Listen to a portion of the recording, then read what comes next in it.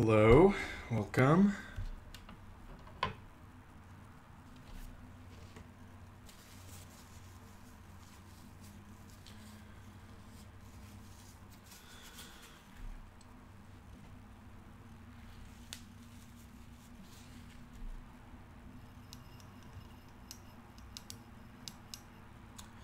Don't know if anyone's watching yet.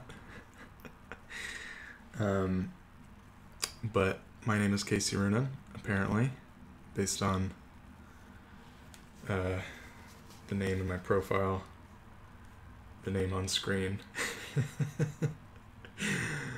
the address of my website, and my Instagram handle right there. And I am going to be doing a little, well, maybe it's, I don't know if we should quite call it an inking demo. I will be doing some inking. That's what I'm going to be doing. So inking this comics page, or 2 pages, just a short story I've been working on for a little while about Hooters.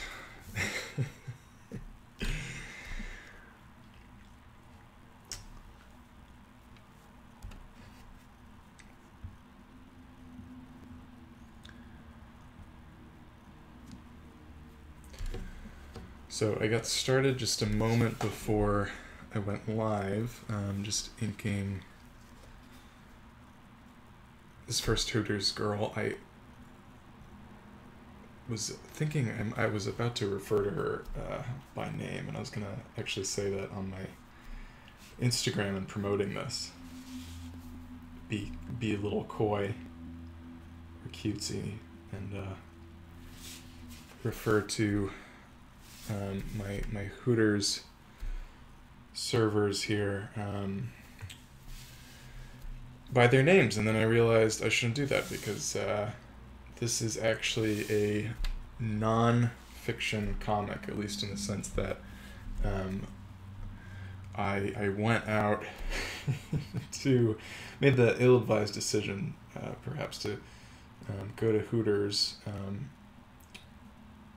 not for the first time,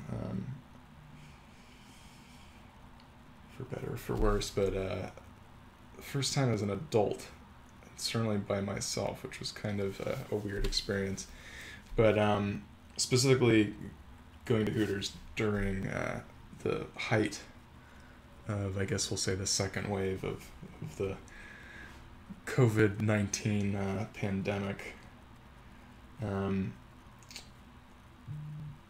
In December 2020. So, yeah, that was a few months ago. I had this idea. I thought it'd be interesting to talk to the women working there and try to get a sense of what that environment might be like in this really weird time. So, really, I was kind of, the idea popped into my mind, like this specific image of, these women who are paid to, wear these really, I'm trying to think of the most generous word here. We can say skimpy, this skimpy uniform, but then also wearing these masks that cover their face, kind of like compounding the kind of objectification, I guess we'll say. So I thought that was kind of a weird image, and sure enough, when I looked into it, their website, I did notice that a number of Hooters around the country had in fact reopened, and sure enough, they were promoting the grand reopening on the Hooters headquarters website with a lot of promotional photos of women wearing masks. So I thought, let's check it out. So this is my 2-page comic strip attempting to kind of wrangle all of my observations in that trip last December.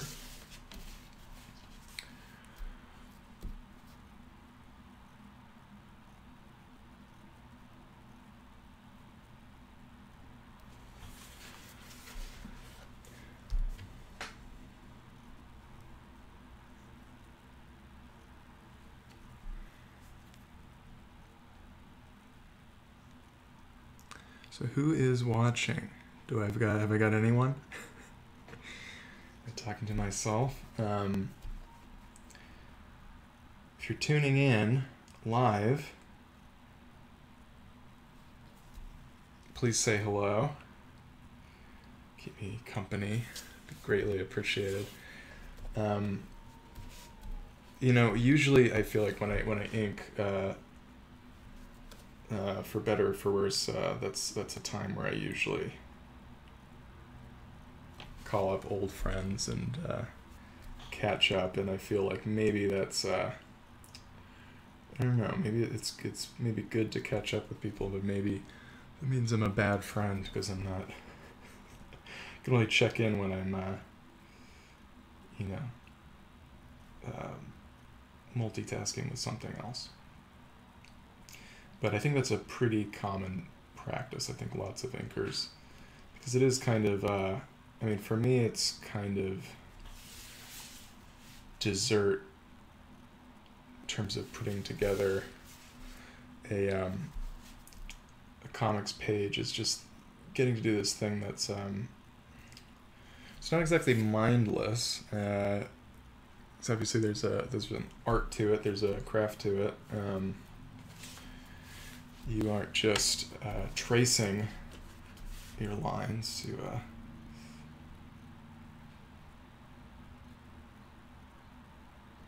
and forgive me for quoting a Kevin Smith movie.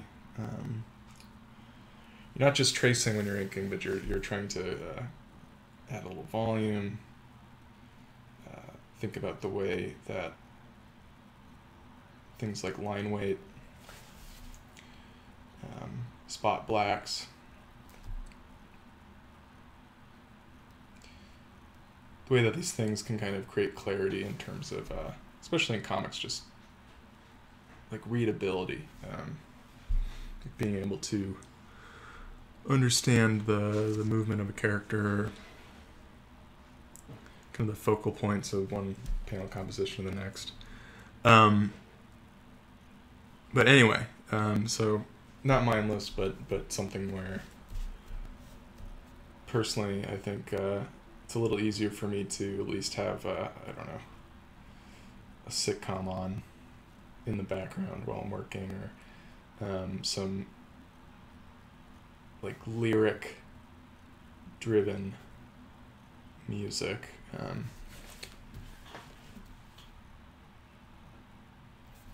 When I'm penciling, sometimes I can't even really listen to, like pop music with lyrics, because it can be kind of distracting.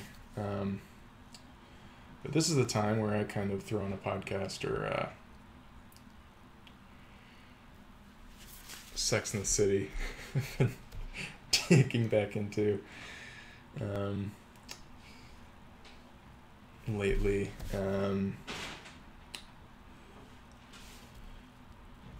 Or call a friend, or go live on YouTube. So here we are.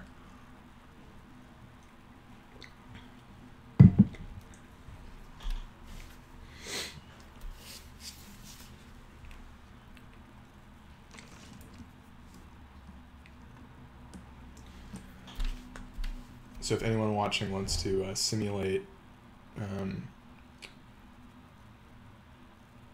my talking to any number of my friends that I owe a call to, please chime in. Maybe some of you are watching.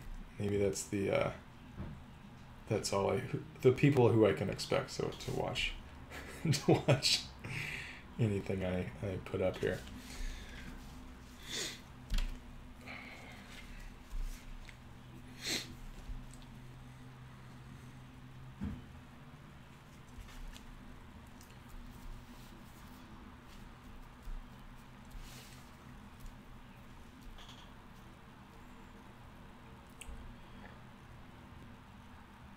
So speaking of sitcoms or TV shows,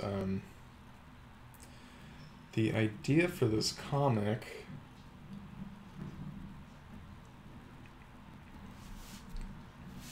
was really inspired by watching a lot of Julie Klausner's Difficult People show on Hulu.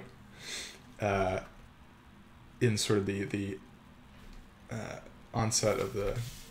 during the early onset of the pandemic, it was kind of a really comforting show. I think it's extremely funny. Characters are sufficiently angry, so it was a good thing to watch in that state of mind. But anyway, I was watching, I think it's season 3. I can never remember how many seasons there were, because my recollection is that it got canceled well before its time, which certainly I think holds true. But I think I was surprised when I rewatched it this go around that there were more seasons than I actually thought. So maybe it's even 4 seasons, but certainly 3. Anyway, doesn't matter. Billy Eichner's character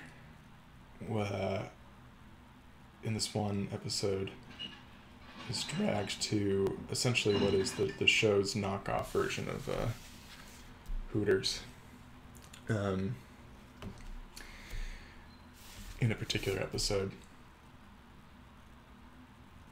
And it was late enough in the pandemic that I was kind of like, things were, at least where I live, in Rhode Island, I think our numbers, infection-wise, were better than a lot of, we were doing better than a lot of states around the U.S., and I kind of started to wonder, I was like, well, things are reopening, would Hooters be open right now? And that's kind of what kind of sent me on this whole, I don't know, just prompt I gave myself, I guess. But I've been wanting to do something like this for a while in terms of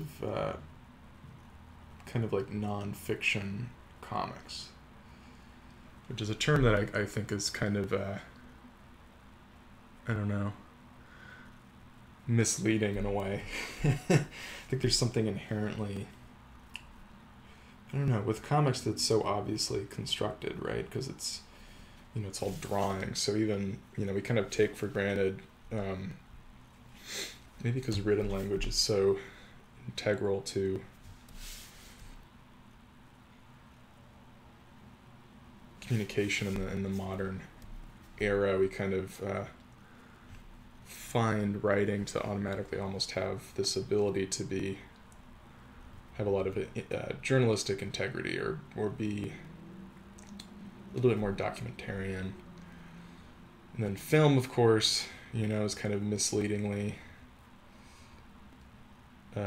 capturing quote-unquote real life. So I feel like that's a medium where there's a little bit more of an expectation that you can do something nonfiction in that documentary format. I think increasingly more and more nowadays people are beginning to understand that isn't always the case. That even, the most kind of journalistic documentary feature is taking some liberties, or at least, constructing something. But with comics, I don't know, when you're just looking at drawings on a page, it's, you're obviously seeing it through someone's filter, which I think is really interesting. It's kind of a conflict that I think is compelling, because I think comics are very effective. It's a very effective communication medium, and I think like the idea of using them for nonfiction is something that I don't know, hasn't. I mean, it's certainly a thing, but I don't know if it's as common as it maybe should be, given the fact that, you use essentially comics for, instruction manuals, like that's basically what those are. So thinking about, I don't know, like more essay-like comics, like Ronald Wimberly has that comic, Lighten Up, that seems to always be recircling online from time to time.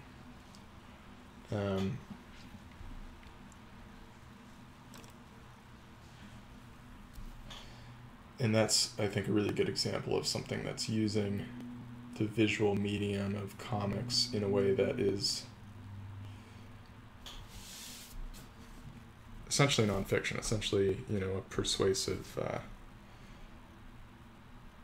kind of essay. But anyway, in the past, a lot of my comics have been autobiographical, which you can, of course, is, memoirs, nonfiction in a sense. But I think with comics, I think that's a pretty popular field. Blankets had a huge impact on my interest in doing stuff. The kind of seminal Craig Thompson coming-of-age graphic novel. Using that term, graphic novel, of course, pretty flexibly here, because obviously a memoir is not a novel.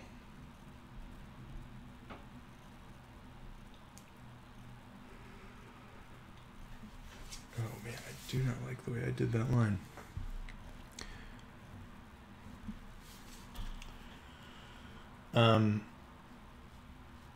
What was I talking about? Anyway, so after doing a lot of nonfiction, I've been kind of pushing myself to do more fiction work in terms of kind of long-term projects.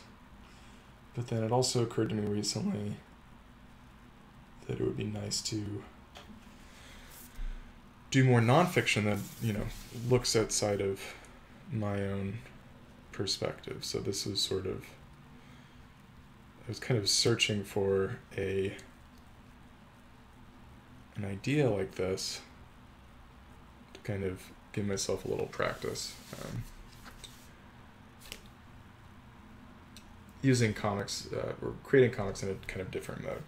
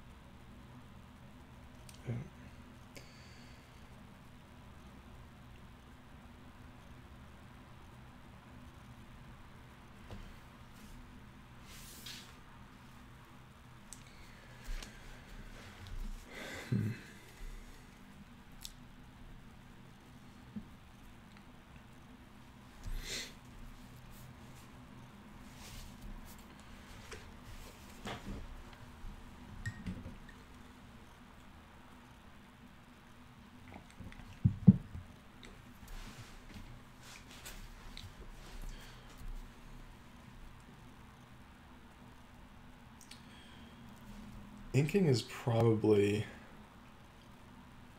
my favorite part of the process, because I think it's the most satisfying to see it kind of come together. It's really sort of in some sense, the finishing touches, but in a way that's kind of misleading, I guess, because with comics, sort of the finished product is always going to be reproduced in some way. So this really isn't something that, this artwork, the blue line on paper, it's not something that you would see unless you're watching one of these videos. And instead you would see this art either in print or online. Definitely be posting this to my Instagram when it's finished. But inking is the part for me where it really starts to look like an actual comic, like just getting that contrast of the black and white. This comic I will be coloring ultimately, but that's something that's not quite as satisfying for me because I feel like it's something I'm not quite as adept at, or at least doesn't come naturally to me.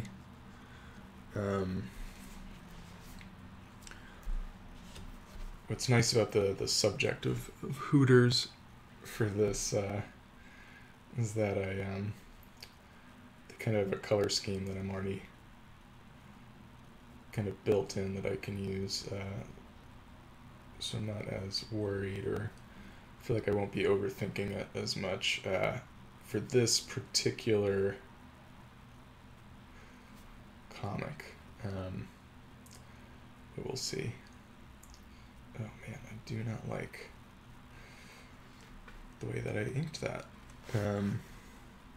It's almost like accidental feathering right here with this line. So when I screw up like that, I like to give myself like a little, make a little annotation.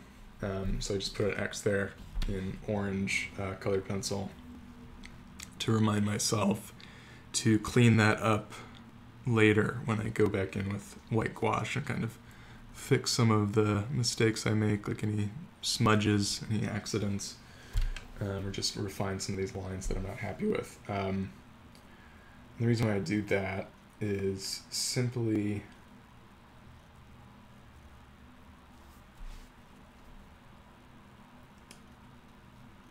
so that I know what exactly to fix, like that I have a plan, I guess, when I go back in later, because I can really get sucked into trying to make these lines perfect, kind of refining them with in a subtractive way with my whiteout, and that's really something that I kind of hate. It's a tendency of mine that I really don't like, because it ultimately, if you go back over these lines so much, even the way that I'm doing it now, kind of with just the black ink, kind of making a stroke and then repeating it, starts to deaden like the quality of the line a little bit. It's a little less lively, a little bit, a little less exciting, I think. So I try to avoid that sort of thing, but you know, I'm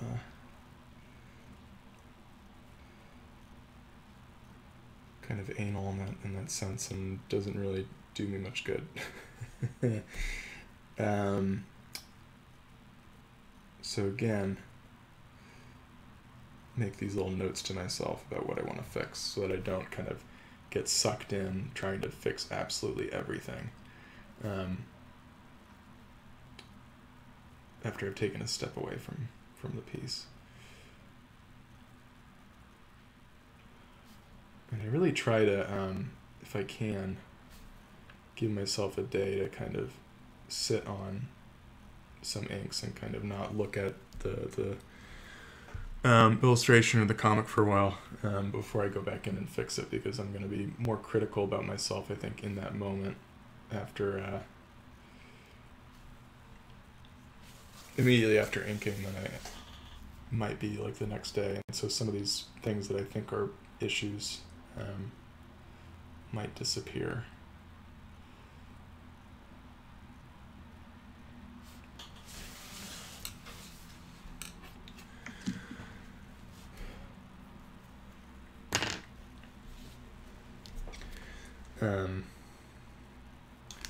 Of course, if you're working on a professional illustration job and you have a deadline, that's not always an option. It depends on how things time out.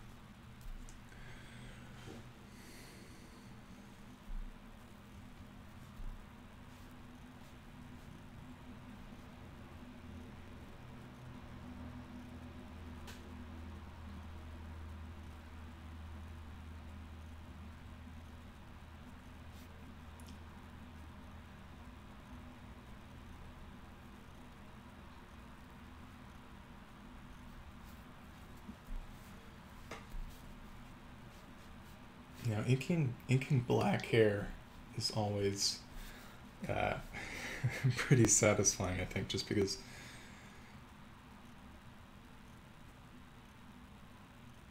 you get to just sort of use the brush stroke like basically as the object here. So having these kind of, I don't know, tendrils falling in front of her face, you know, knocking that out with just one stroke is really satisfying. And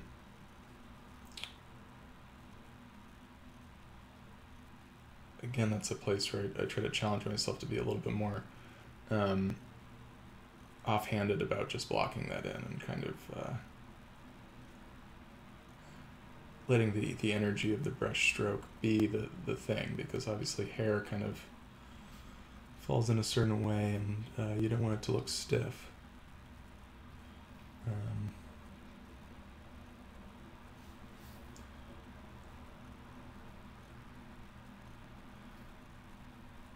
That was something I remember as a art school student struggling with like my ink technique, was always kind of like outlining when someone had black hair, like outlining it and then filling it in, and then at some point I realized that it's so much better to kind of,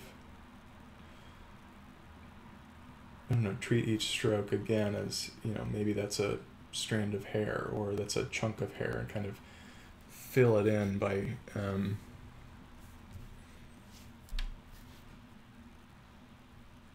work from the inside out when you're doing the hair instead of you know, outside in, so that those edges that you get on a character's head feel again more natural, a little bit more like flowing, like communicating that texture of the hair. So here I'm not going to do that along this edge, just because I want to get this highlight. It's kind of a minor thing, but just in the reference photos I took, I like the kind of the overhead lighting. Get a little bit of a sense of that with the placement of this highlight, but maybe not.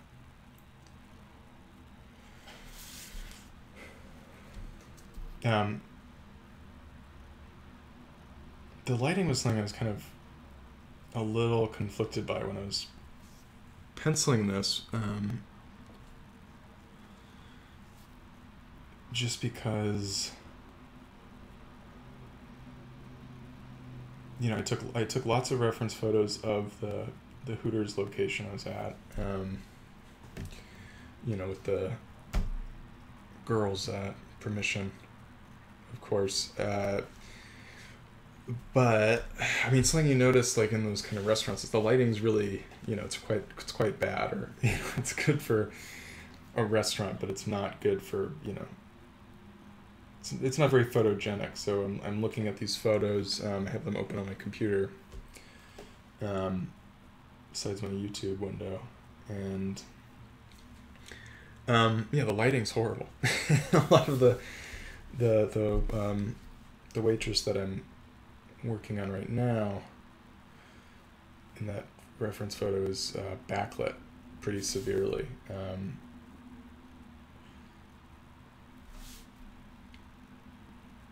So that was something I was trying to figure out when I was penciling this, was how much I want to communicate the lighting, and how much I want to incorporate that into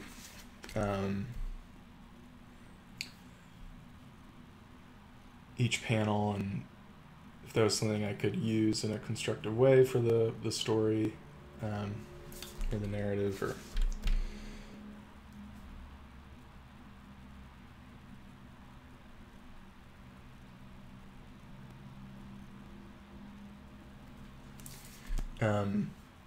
I mean, the bottom line is ultimately the lighting in a restaurant like that is pretty general. But because it's so general, again, it's like if you're not, you know, posing things intentionally, then the shadows are going to fall weird places, and some people will be lit from behind, and kind of things will get washed out in the photograph, which is why relying purely on photo reference can be really tricky, and something that I try not to do too much. I think if you look at this piece, it's pretty clear that's photo referenced. I hope not woefully so.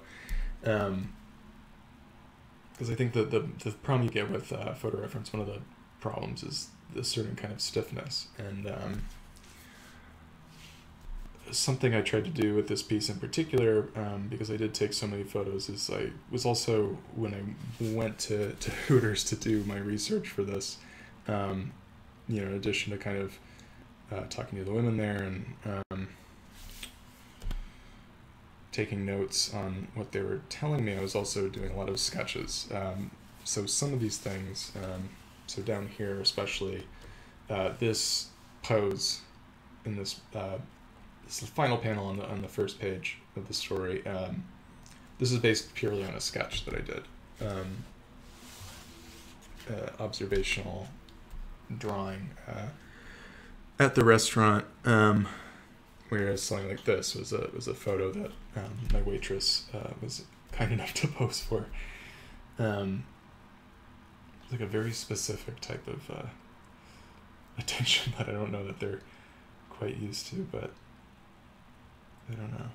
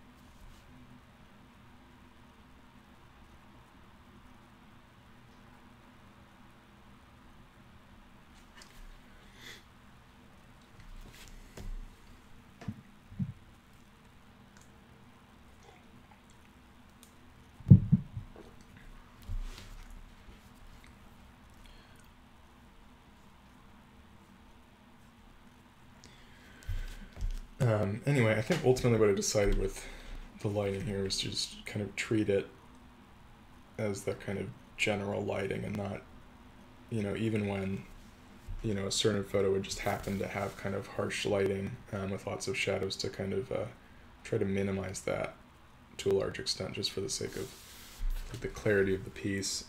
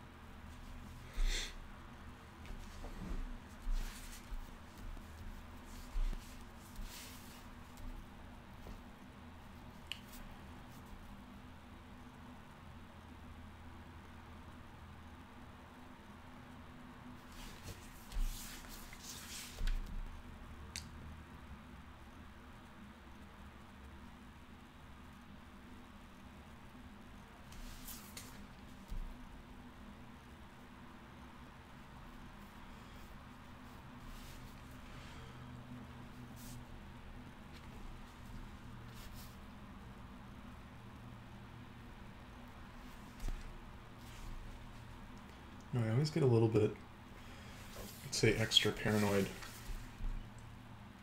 when I move on to the face, because I think it's really easy to, especially if the features are small, just misplace them slightly, and then everything looks just slightly odd, or the expression changes. So that's kind of a high tension area for me. I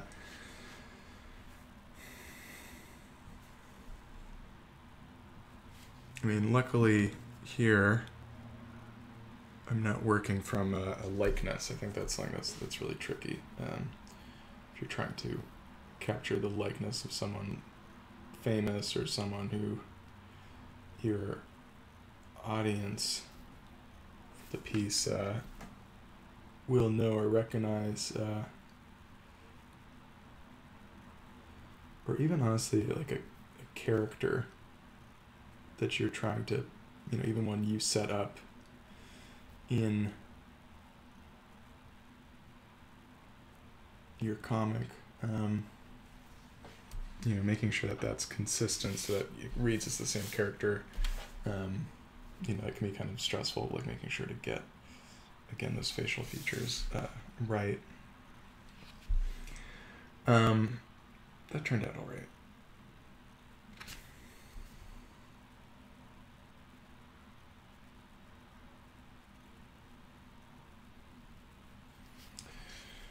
Now, I guess the question is, did I want her eyebrows to be black?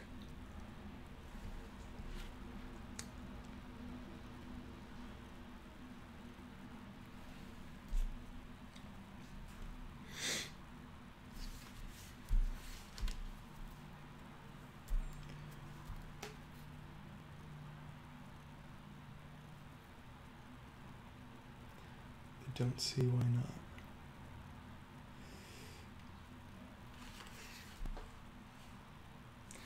See, this is kind of stressful too, because I want her expression to look relatively blank, kind of benign. It's easy with eyebrows, I think. I don't know, it's like, I think the easiest way to draw eyebrows is to, the easiest way to draw anything is to exaggerate it, I think. And, exaggerate eyebrows is to make them look more severe, and then, someone can look angry. And that's not what I want here.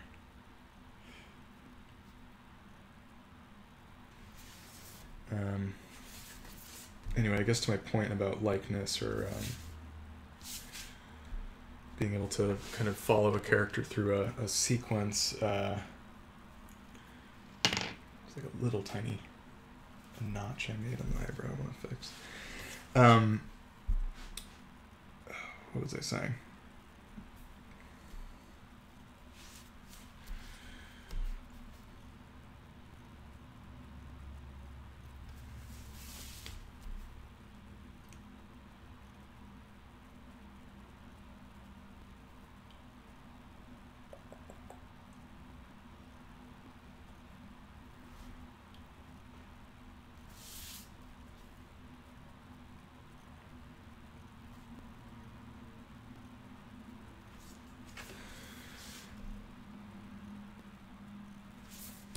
I don't remember.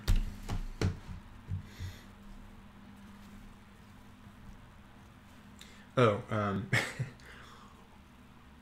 yeah, the pressure of getting these characters to match, I think, or getting these facial expressions right is, of course, mitigated slightly by the fact that their faces are, of course, covered up for the most part. Oh man, I don't like inking shoes, I've realized. Maybe I just don't like drawing feet in any capacity.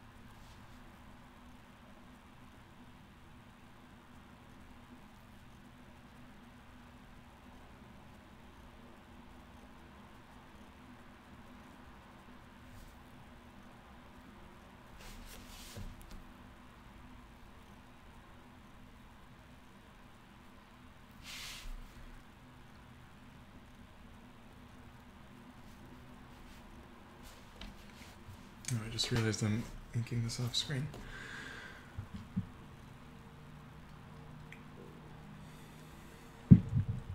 Sorry about that. Just getting sucked in. Focused on getting these shoes just right.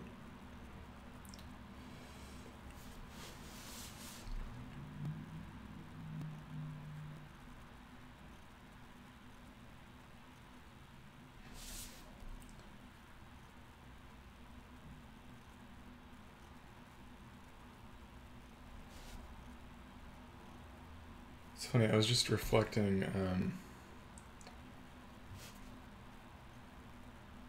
earlier this week as I was grading my RISD students. I feel like when I'm critiquing people's work when they're using ink, I'm always saying that I want them to like use more spot blacks, like fill things in black in more areas and kind of utilize that as a tool, like getting that contrast and using that as a way to create kind of visual balance on a page, kind of like a hierarchy, kind of create some focal points. But I realized I feel like lately I use less and less black in my ink drawings. I think that's maybe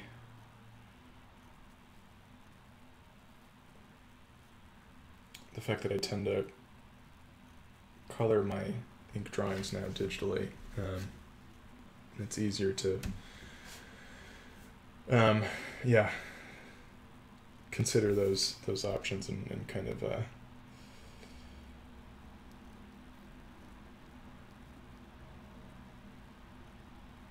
change my mind about things, I guess, if I haven't really committed to lots of black shapes.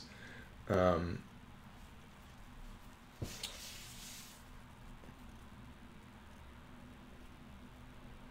I don't know, it's interesting how some people can use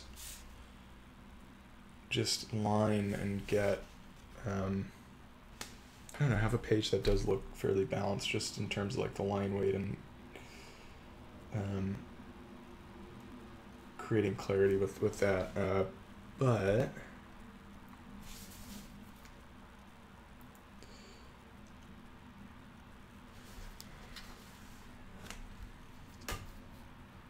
I think especially when you're starting out, it's like a spot black is a really effective tool. Just grab someone's attention. Of course, it can be overdone.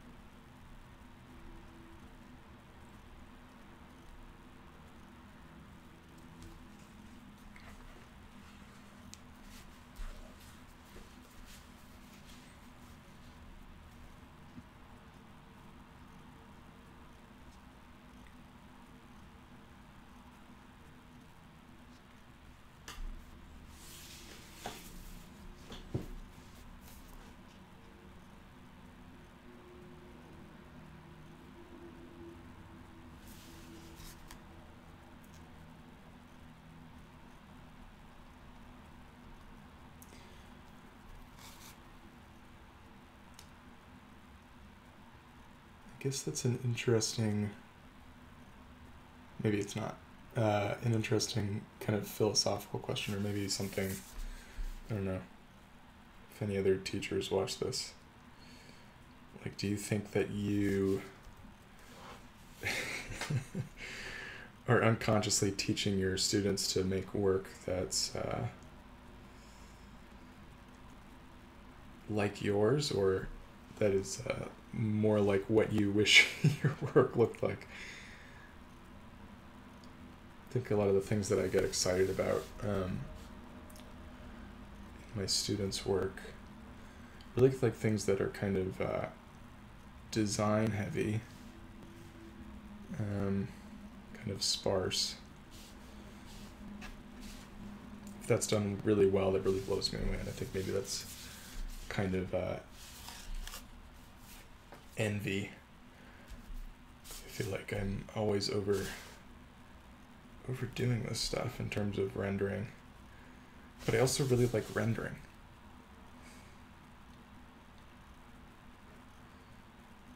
So I'm kind of caught in this middle ground.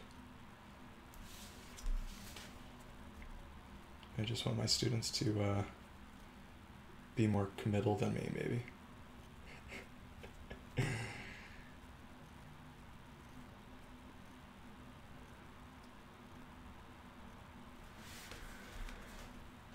Am I on camera? Cool. I think these shoes are actually turning out fine. I don't know what I was worried about.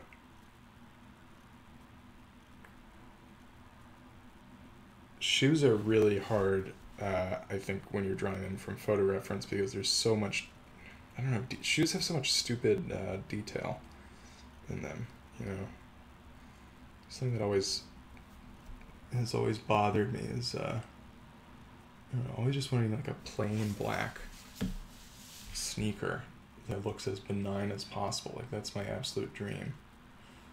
I think that's a joke in Ghost World as well, but it's something that I don't know, I'm just dying for the most mundane sneaker, and I don't know, they always have all these like doodads and all these weird, I don't know what you'd call like the molding of the plastic or the rubber or whatever a sneaker's made out of. It's always so specific and kind of like, I don't know. You know, I have friends who work in shoe design or in footwear. I should ask them, because I really feel like shoe design has kind of had the same, I don't know, it's like how cars got kind of slick. I think now with like, I don't know, I think those like weird Tesla trucks and things like that are, I don't know, they're not really, I don't have enough of a strong like industrial design language for this, but I don't know, they've gotten kind of blockier again, but in like a dumb sci-fi way, whereas they used to be kind of like just audaciously, just goofily like curvy and like, I don't know, it's not really organic shapes. I wonder if this makes sense to anyone, what I'm saying. Anyway, I feel like shoes have just been like that since, I don't know, the 80s. Like, they just got all goofy and big, and they all have like cushions and like these pseudo-organic forms that like shoot out of the, you know, like the the sole and like all this nonsense. And I feel like that hasn't really, I mean, maybe it's gone out of style, but it hasn't gone out of, like, it's still popular. These kind of dumb sneakers that I hate so much. Anyway, that's just, it's not fun to draw. I think it's easier to draw from life because you can kind of make sense of it when it's in front of you, but it's hard when it's from photo reference, because it's easy to misunderstand what you're looking at. Like, is that piece of the, like the plastic or the rubber sole, or is it a piece of like the fabric on the top? Is that like a wrinkle in the fabric, or is it a part of like the, I don't know, the molding of the shoe? Is it a part of the design? I don't know, it's all this like, I don't know, these dumb details. It's really cumbersome.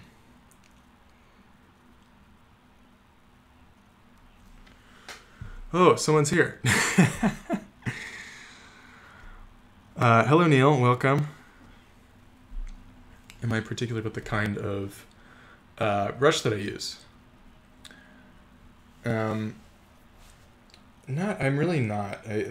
This brush I have is Winsor Newton, just a Cotman, which I think is like their cheapest, I don't know, watercolor paintbrush series. I know like a lot of the cartoonists I really admire who work with traditional, ink media use sable hair brushes, and I think it's Series 7 is the Winsor Newton sable hair brush that's really popular. And I think the other one's like Raphael makes a sable hair brush that's pretty, I guess, renowned.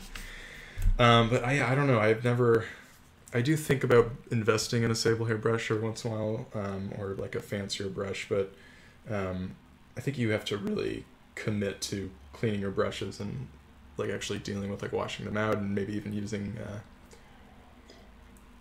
the kind of like brush soap that I only had when I was an art student taking oil painting classes.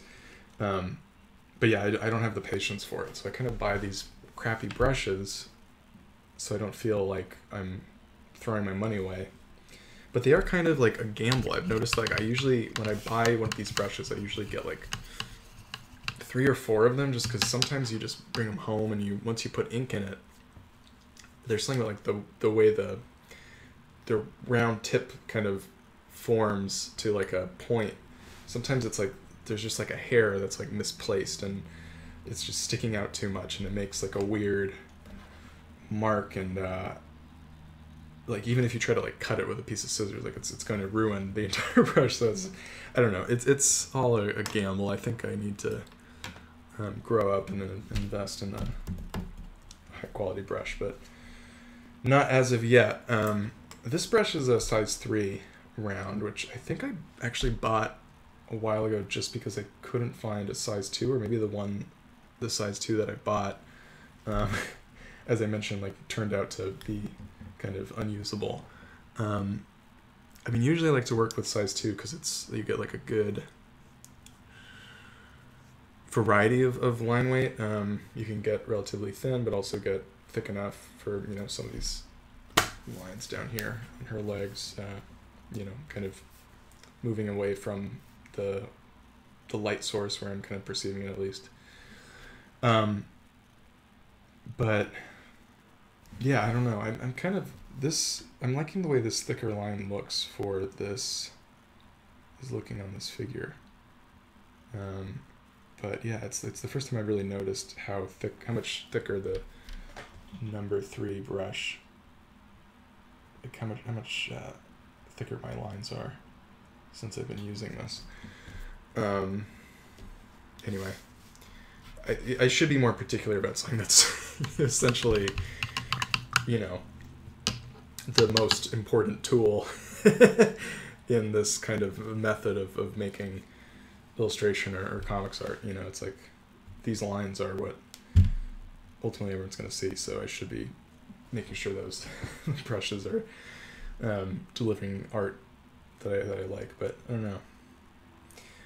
Anyway, so that's one figure down. I was hoping to do this figure before we even streamed so that I can kind of get some practice in, because the one that I really wanted to work on, it's kind of like, for me, like this is like the whole appeal of doing this comic has been just wanting to do this figure. I just think this pose is so good and specific.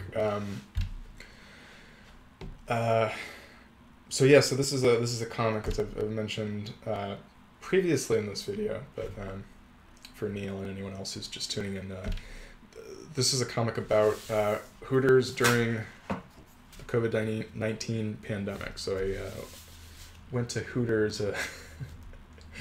a few months ago to kind of get a sense of what it was like, because I thought it might be an interesting comic. Specifically, I was thinking about this image of like, these Hooters waitresses who have this uniform that's so kind of immodest. But then now they're also wearing, face masks. So it's such a weird kind of, I don't know, it's almost like if you were uncomfortable with the male gaze oriented premise of Hooters before, imagine interacting with women in masks. I think we're all kind of dealing with, in lots of different contexts throughout this pandemic, like, I don't know how hard it is to kind of engage with people, and like how, there's lots of things that kind of are alienating us from each other right now. So I thought this was kind of an interesting take on that. Do I write my own stories? Yes. Neil says, I'm intimidated by trying to make comics because I feel like I suck at story writing. Well, Neil, I think the thing is, you have no idea what Hooters are. Hooters is a restaurant that the gimmick is that all of the the wait staff is 100% female, and they have this uniform, which, as you can see, is short skirts, tight shirt, and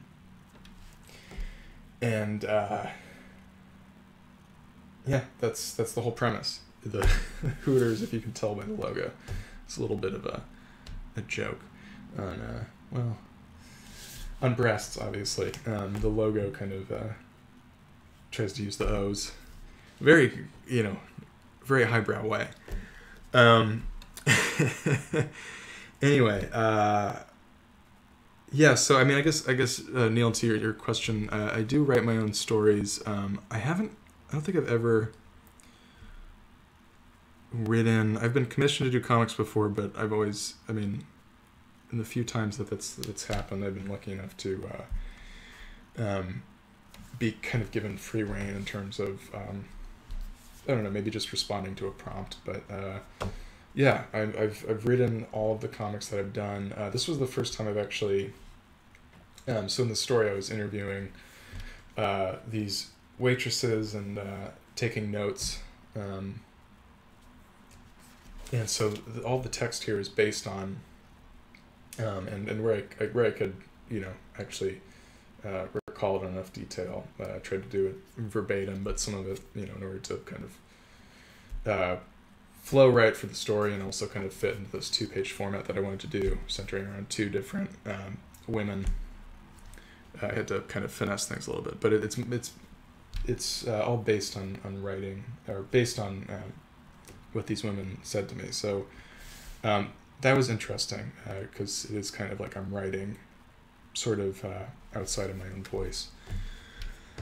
But to respond to your point, I think, I think it's easy to kind of, I think comics are really intimidating. I remember for that reason that you're talking about, like coming up with a story. And I know like lots of, I don't know, I had friends in art school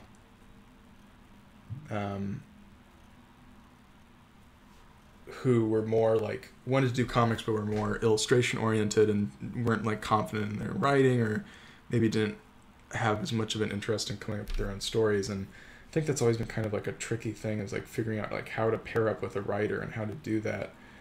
Because comics is like a weird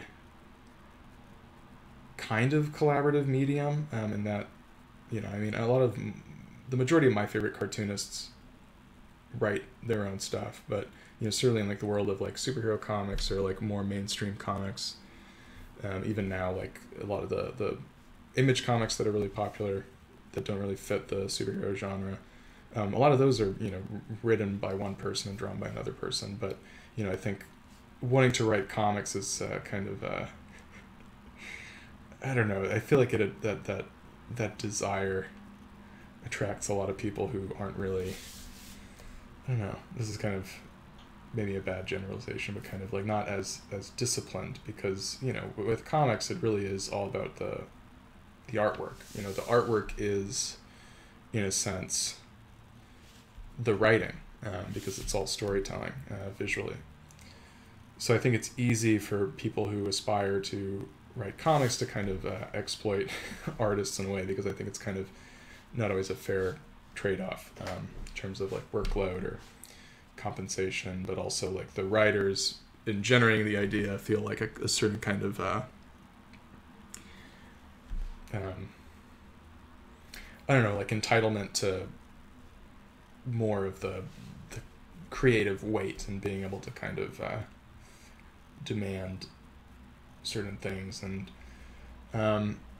anyway, I mean, my feeling is like, if you like comics, if you are interested in making comics, then you should just try writing your own comics. And I think, again, it's like a matter of just thinking about what, like reframing what do you think writing means, you know, because in the world of comics, the drawing is the writing, as I've already said.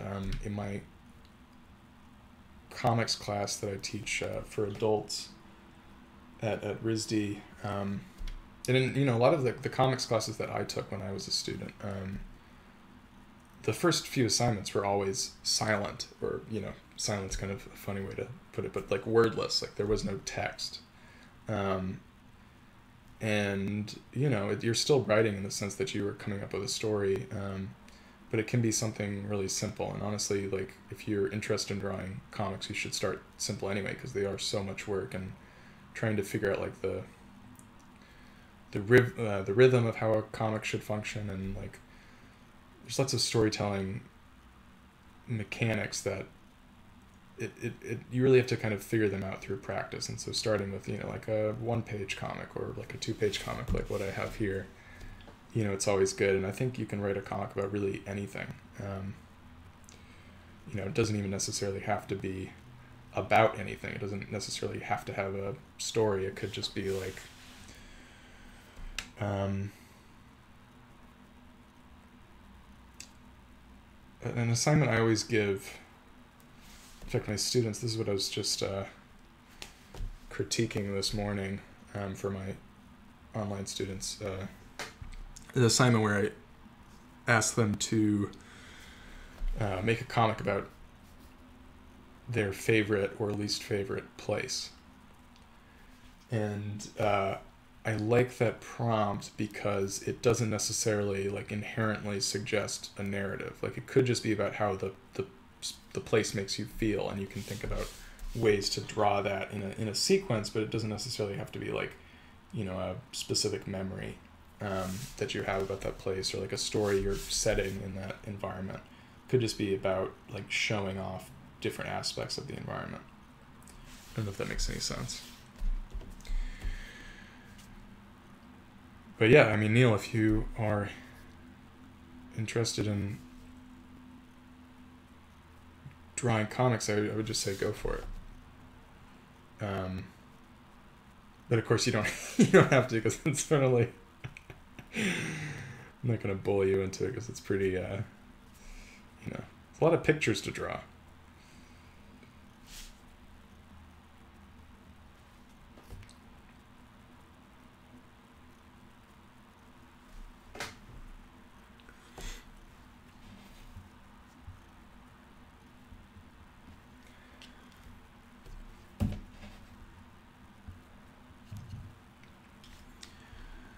Neil, where are you watching from?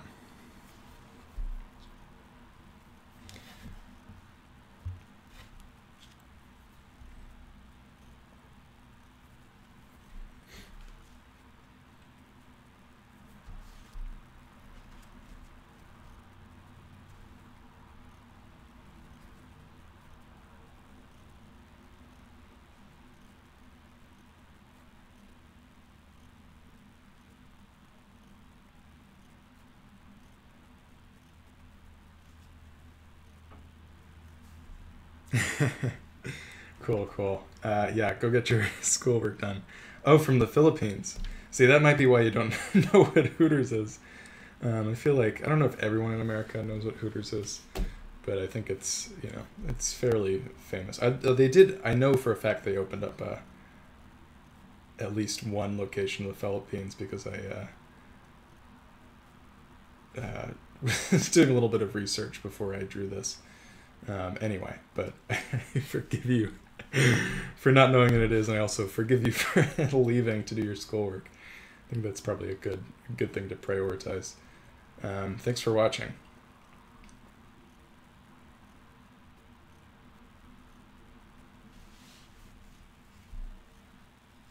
Yeah, definitely. Yeah, you just give yourself a simple prompt, like even, I don't know, like, I tell my students to draw, another assignment is, like, draw a comic that illustrates, like, a talent of yours. Like, almost like you're trying to teach them with an instruction manual. You know, because that's a good way to kind of think about how to communicate things clearly in a comic. So, you know, something small like that, I think, can be a great exercise and a great way to get started.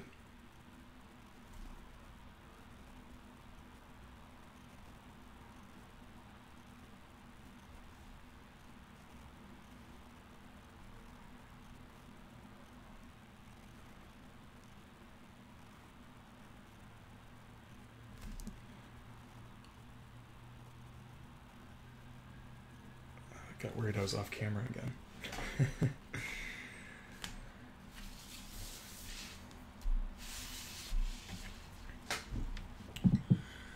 So this this waitress. No, I knew. I think. Well, now I'm kind of second guessing how well known anything related to Hooters might be, but I feel like I think hula hooping is fairly commonly associated with Hooters. But one thing I hadn't seen before when I went when I went to Hooters to do research for this comic, I'd never seen like this like bar stool dance that this waitress was doing. So that was something I knew like right away I wanted to put in the comic, and that was actually really tricky to piece together because all I had was my sketches from that. It was something like I couldn't get a good photograph of. The waitress was nice enough to like pose for a second and do this, but I already felt kind of like a weirdo being I don't know, arty guy in the corner of the Hooters with his sketchbook asking questions. So I didn't want to like obviously she's also working, so I'm not gonna bully her to take like more than this one photo for me. But yeah, she was nice enough to sit on top of the stool and kind of pose like she was doing the stool dance. But it was like really like she was like rocking herself back and forth and like spinning around. It was like I don't know, like riding a bull or something. It was kind of it's pretty ludicrous. And yeah, I really wanted to get that image in this comic.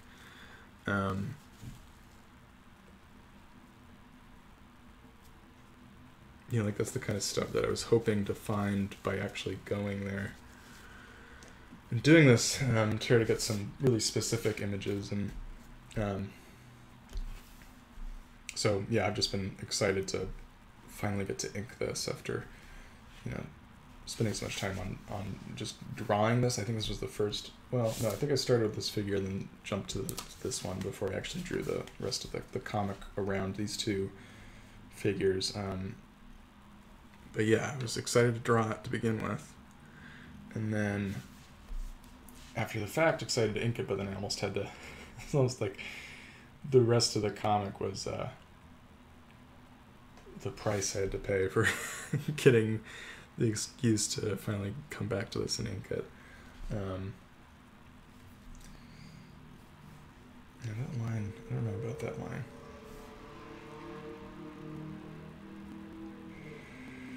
Something I have to always remind myself when I'm inking those. Sometimes I put down a line and it looks, I don't know, like just in and of itself, it doesn't look very good to me. Like there's just something about like the line width or maybe like the quality of the line that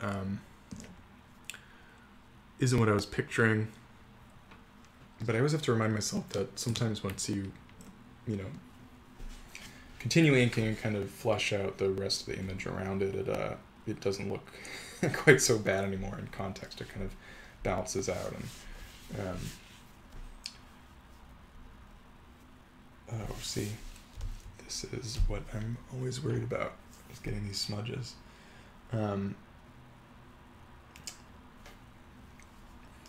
So that's something,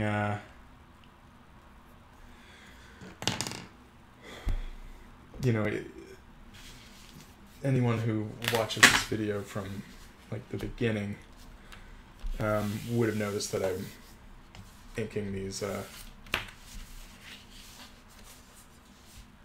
pages for the most part from left to right, and that's because I'm of course right-handed, and I try to avoid kind of moving my arm across what I just inked and kind of smudging things like I just did there. But you know, it's always a risk that you're running. You know, I think especially once you get like really into the process, you kind of just follow, you know, you kind of just jump at whatever line really like catches your eye. And you know, I rotate my paper a lot, as I think, you know, you more or less have to when inking with a brush. Really, I'd say inking with anything. I think just drawing in general, it's pretty helpful to be able to rotate the page and kind of tackle things from another angle. I guess the difference, of course, is you wouldn't really be able to do that or need to do that if you're drawing from observation. I think it's kind of, I don't know, that's interesting.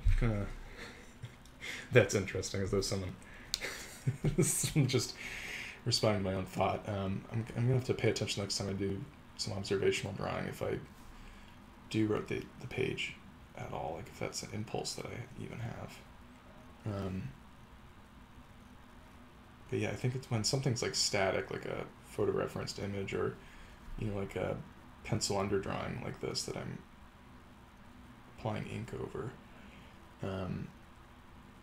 Because it's static, I have that kind of luxury of being able to like move the page around, and it feels necessary in order to get kind of the right quality of line in certain moments, the right energy. And I don't know, sometimes there's like, I guess with the curvature of the lines as well, and especially these ones where I want to get, you know, kind of a thin point and kind of a thicker, you know, start with a thin point and then end with a thicker point, or vice versa. Like, I think it's much easier, I think, to start with the thin point and then push out into the larger brush mark, so that, you know, depending on what direction the line is going in, I have to, that always asks for rotating the page. I'm getting a little more anal about this hair than I would like.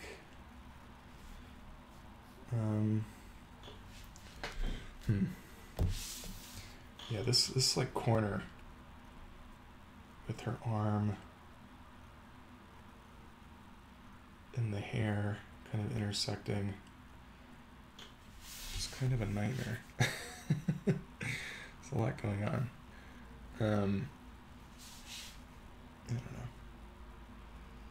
I guess that looks fine.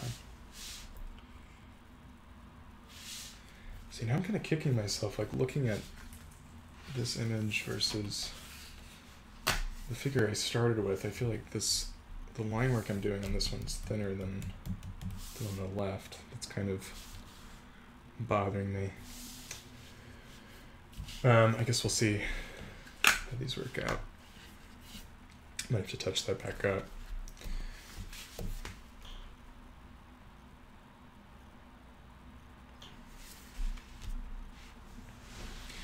But I guess I'm starting on the left here, so you know, if my light source is coming from maybe like the left, kind of in front of this figure, it makes sense that some of these lines are a little bit thinner. So we'll see how that resolves itself when I get to the thicker lines on the right side of the figure. See if I have to go back in and either, add some line weight to this arm, or conversely, I might have to like go back into the first figure I did, and with some white out and kind of trim the weight off some of those lines. But I don't know. Hopefully, I won't have to do that. That's sounds like a nightmare, and like maybe not worth doing.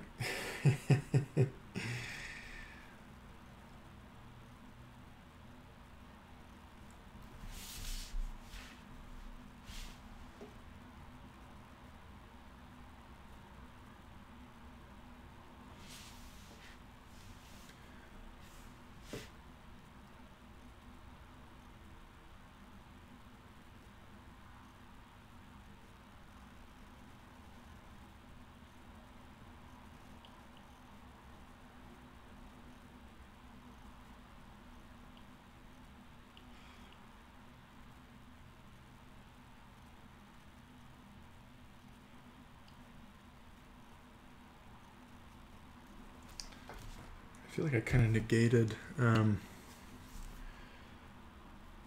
this work I just did on the hand.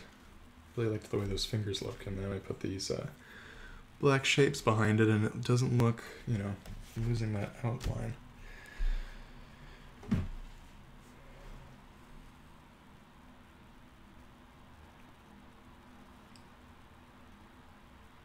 Again, I think this gets back to that idea I was saying earlier, where I've been trying to pare down, I think, a little bit with the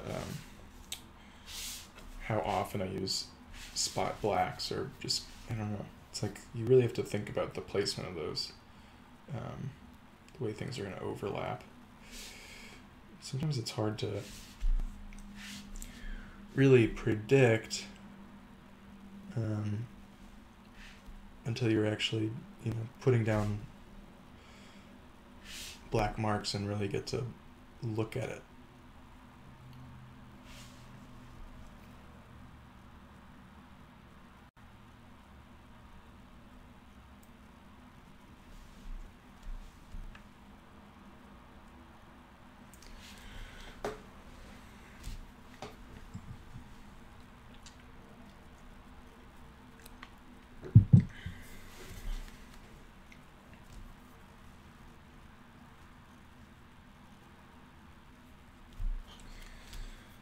So of course I might be kind of, punishing myself again by inking these figures first. These kind of large figures on the page layout. Of course, are going to be much easier and I think a little bit more fun than inking the smaller figures. So maybe I should just save these until the end, but it's definitely, because it's easier, I think it's maybe good to start with these just to get the practice in. So when I get to the smaller figures, they're a little bit, I don't know, it's easier to get those lines I want in like a first, with a first quick mark.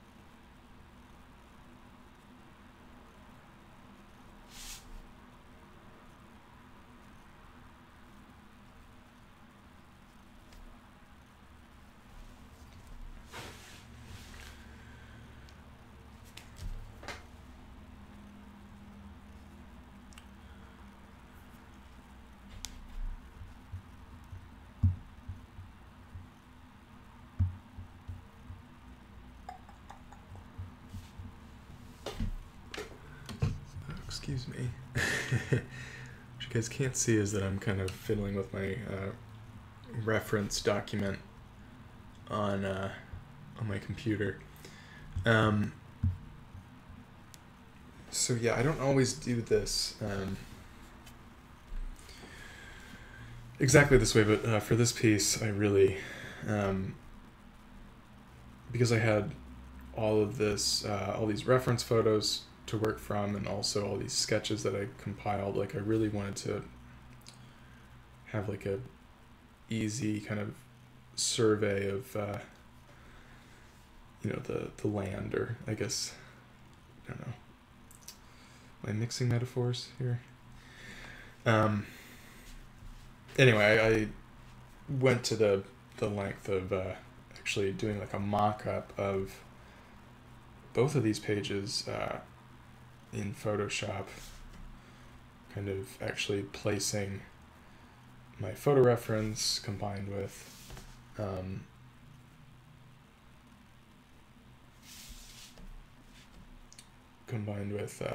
my sketches from on site, kind of arranging those in this layout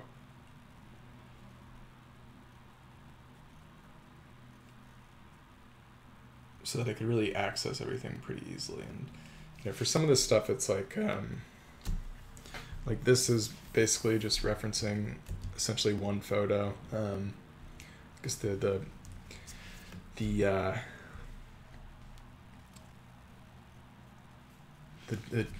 one thing that I changed really is simply the Hooters logo was something that I had to get a little bit more reference for, because I ended up flipping this image. So originally, you know, the original photo I took, she's sort of facing to the right, as opposed to here, she's sort of, you know, her eyeline's kind of coming out towards the left. And it's actually the same thing I did with this figure, because I really just, I really wanted them to kind of work with the page layout I was going for. So it made sense for, you know, the story to start with the character facing towards the right of the page, because that's the way, you know, certainly in the Western tradition, we read left to right. But then concluding it, I wanted to have this figure, you know, facing the opposite direction. But of course, when I took those photos,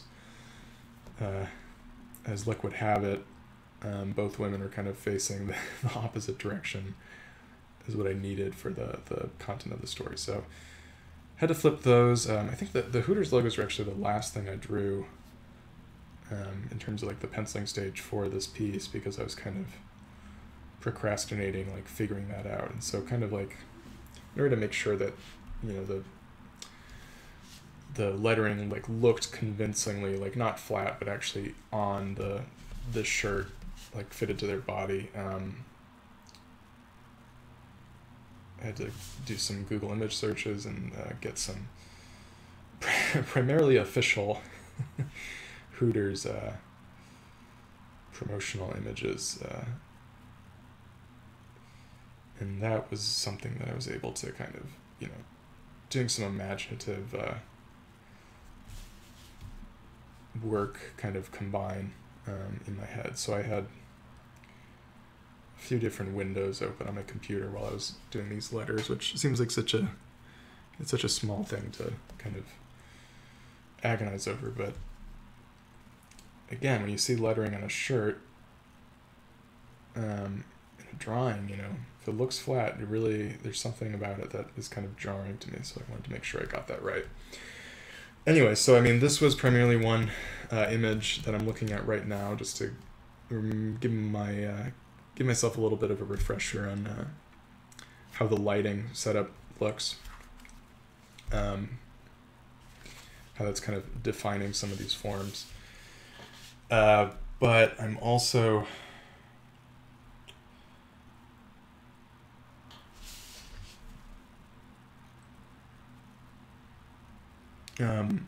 with some of the other figures, it was much more complicated in terms of, so this panel here took you know, had to cobble a few things together to kind of make this scene look convincing to me. So I had, a photograph that I took at the restaurant of one of the Hooters waitresses doing something here in the back. I had lots of photographs of, patrons there, but that they took without being aware, without their being aware, which I didn't quite feel so guilty about. But these figures aren't actually, taken from that. I kind of wanted to get a sense of, like, I don't know, like, what kind of people, like, patronize this place. So it's kind of like an interesting blend of, like, I don't know if there's a nice way to say, like, townies, but also, like, kind of like very conservative looking, like, business guys, like this guy here with the sweater vest and the shirt. So I think, like, the fashion I borrowed from people that were actually in the photographs, but these are actually both my roommate. I had him pose, and then I kind of, after the fact, I arranged the two images of my roommate posing, holding up his phone or clapping his hands, and put those on top of each other in Photoshop, put, the other photo of the actual Hooters location in the background here, and this photo is, embarrassingly enough, this was based off of a photo of myself doing this action, because, as I mentioned earlier, I did not have like a full library of reference for, like, this kind of barstool dance that this waitress was doing. I really just have this one photograph that she allowed me to take. So yeah, that some of these panels took much more work to kind of figure out than others. But ultimately, I think, that's kind of the ideal, I would say, just because if it was too easy, say if I was just copying, like, a photograph really stiffly in every panel, it would look stiff. It's just implied by what I already said. So anyway, it's just, I think having to actually do some real cartooning work and actually figure out some of these poses and how to combine these images and get the poses that I wanted and the compositions that I wanted, like, that's kind of, that's ultimately for the best, because it's, at least from my perspective, in that you're not having things dictated by the photographs you just happen to have arbitrarily, whether it's from Google Images or even, like, photographs you took can sometimes be limited.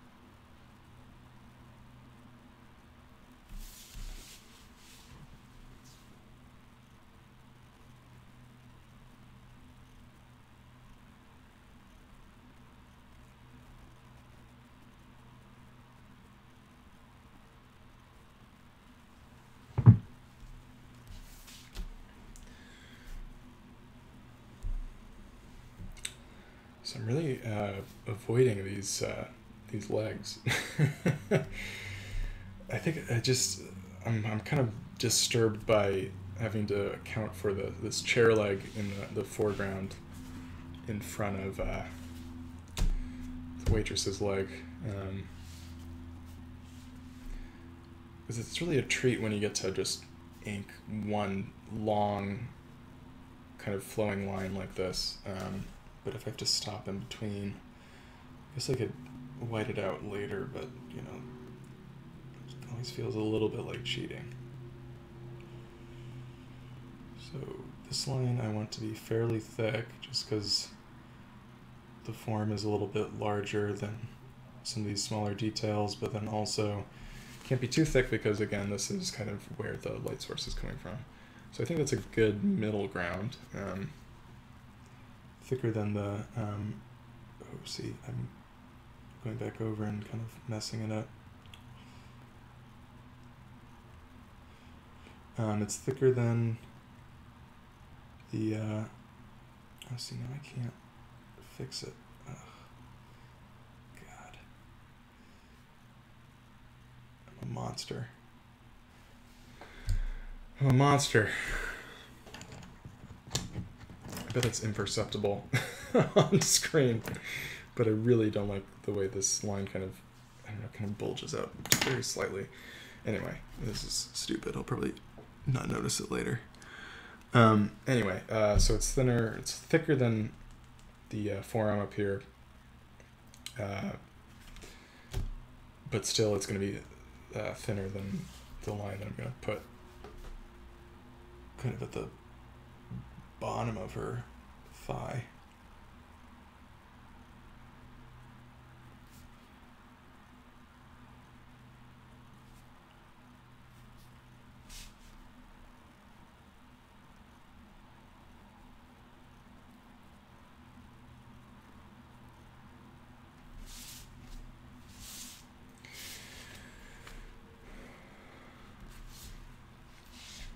All right.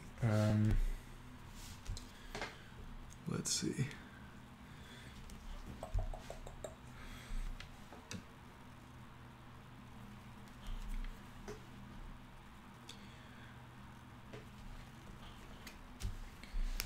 So I might want to just, before we end here, just try to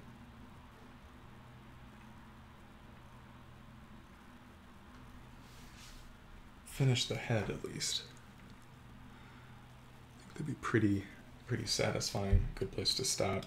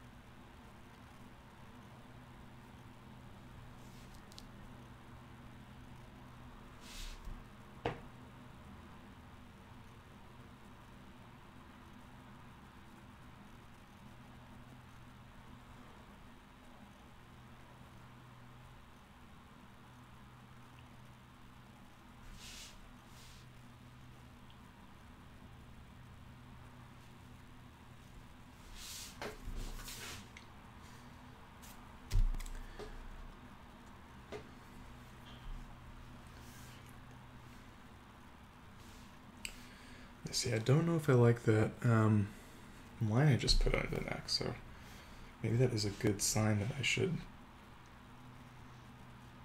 take a break if I'm getting self-critical about something pretty benign.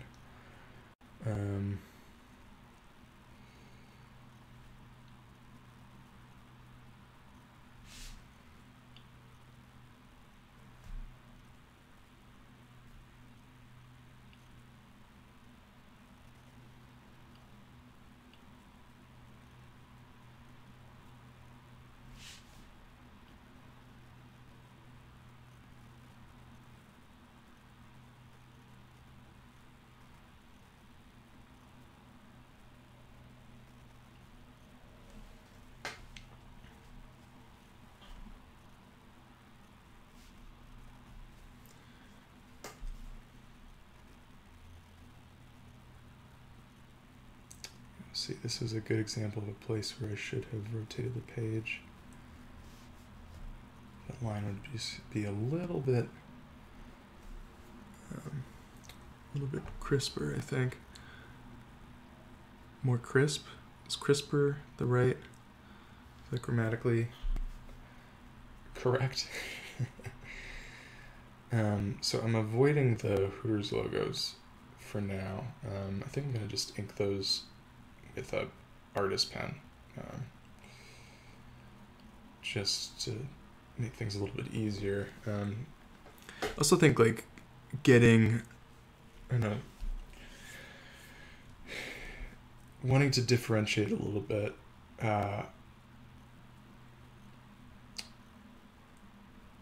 between like what is like real in the comic and what is kind of like a print or a sign, like what we have on the characters' shirts. I think that it's an impulse I want to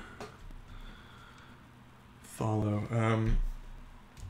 Yeah, because I think it's more important that like these shadows really pop out and feel like they have form. And if I give the Hooters logo this kind of like brush line, it'll probably have a little bit too much emphasis. I think it'd be better to have a thinner line, or especially, you know, a line that has kind of a consistent weight to it. So it kind of falls back behind the shadows, the folds in the fabric.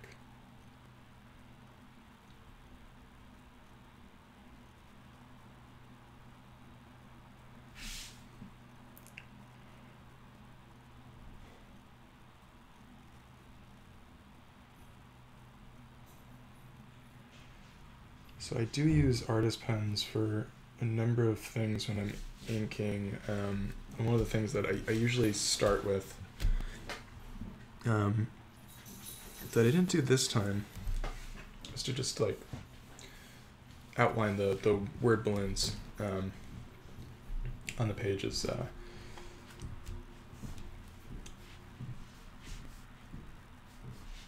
And I'm not sure if I have a reason for that. I think the reason why I didn't bother doing it with this piece is that I actually don't have that many areas where the word balloons like overlap with anything in the image, like, or, you know, anything other than like background. So, you know, I think normally if I had like a section where, let's say like this figure's head, maybe if that would overlap with a word balloon, I would probably want to get that out of the way so I could kind of see what I'm working with and see how I need the head to line up. But I don't know. It's probably a bad example, I think. You know, if I'm allowing the word balloon to dictate this drawing, I think that's probably a bad thing. But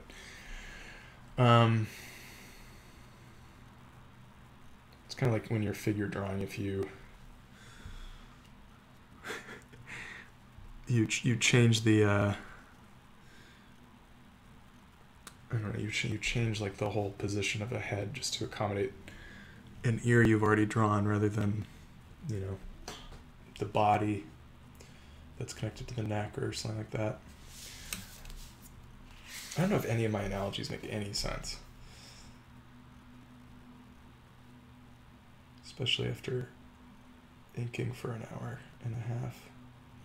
Kind of talking to myself, I think probably might be getting a little less cogent.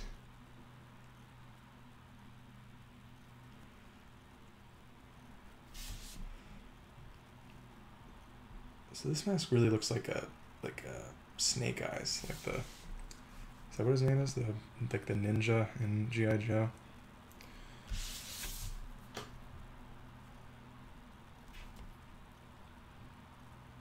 I don't know if I like this shadow. It makes it look a little bit too wavy. Huh. Well,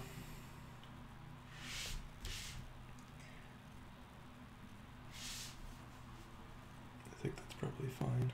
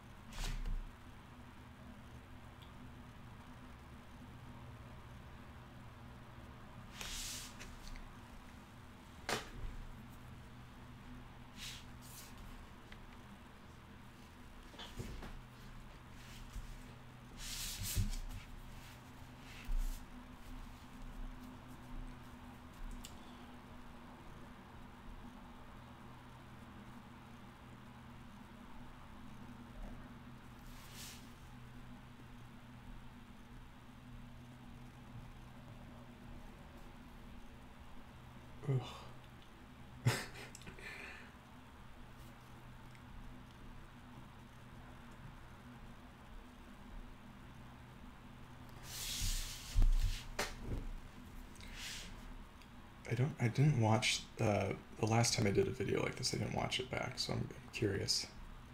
I'm wondering if I make a lot of telling grunts when I'm inking. Yeah, I don't like. See, this is what I was talking about earlier with like these kind of strands of hair. If you get too finicky about them, it starts to look stiff, but it's also, I don't know, very tempting to want to get them to be perfect.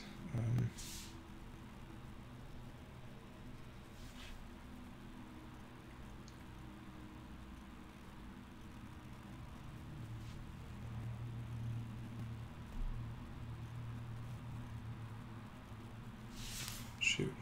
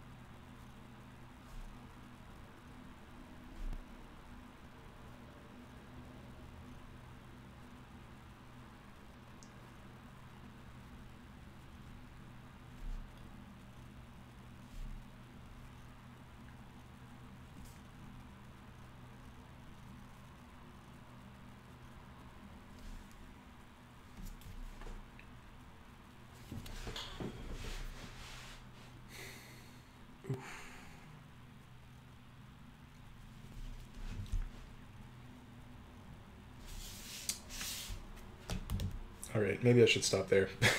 I'm getting nervous. Don't want to botch the face after all that. All right, well, I think that's about it for tonight. Thank you so much for watching. Thank you to Neil for leaving some good comments. Neil, if you do go back and watch this will be kind of like your very personalized, like Marvel movie after the credits sequence. If I could, if you permit me to be so vulgar. All right, well, thanks for hanging out, and happy drawing, everyone.